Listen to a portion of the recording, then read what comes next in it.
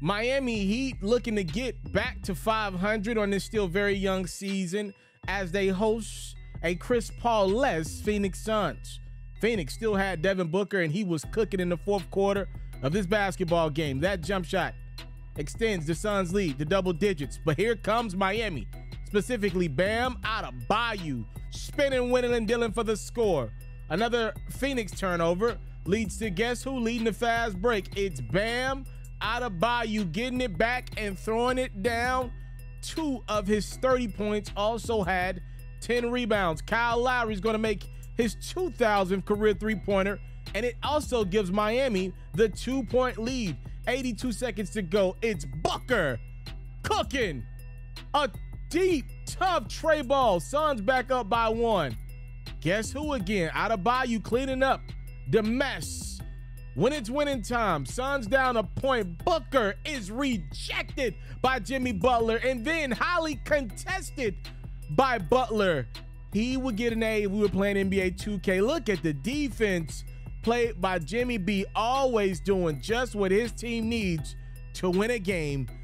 The Miami Heat are now 7-7 following their home victory over the Phoenix Suns, 113-112. You know, one of these years, we're going to have to start to give this Miami Heat regime more credit. Like, Miami started off slow, and Eric Spoelstra, Jimmy Butler, and Bam Adebayo said, you know what? We're not doing this. We're going to get our act together earlier, sooner, rather than later. And just like that, they're rolling again. Miami knows, for the most part, they can beat about 75-80% of the teams that they play by just playing their brand of basketball any night of the regular season.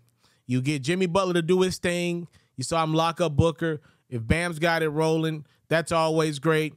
And you get maybe one of these guys to have the hot hand, whether it's Tyler Hero, Max Strus, if Kyle Lowry can make a couple big shots. And there you have it. That's a team that can win a lot of regular season games. And there's going to become a time where we start to give Miami more credit and look at some of these pretenders, the Philadelphia 76ers, the Brooklyn Nets. We keep giving them all the credit in the world. But last time I checked, the team that's made it to the conference finals twice and the NBA finals once over the last few years, it's not the Philadelphia 76ers.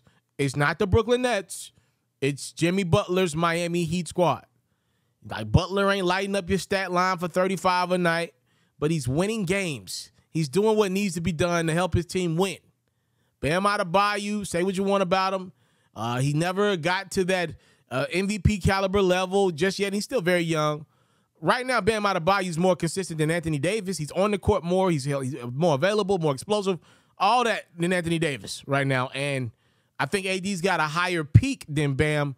But what the hell does the peak matter if you're not out there, night in, night out there to get to your peak? Give Miami credit. Max Strus balling right now. I don't know what they're going to do with Tyler Hero. I know they just gave him that new contract, but Max Strus seems to be their guy. Miami is rolling again. Them in Boston, the way they're playing, it's like in their minds, they think they're on a collision course right back to the Eastern Conference Finals. And who the hell am I to tell them otherwise?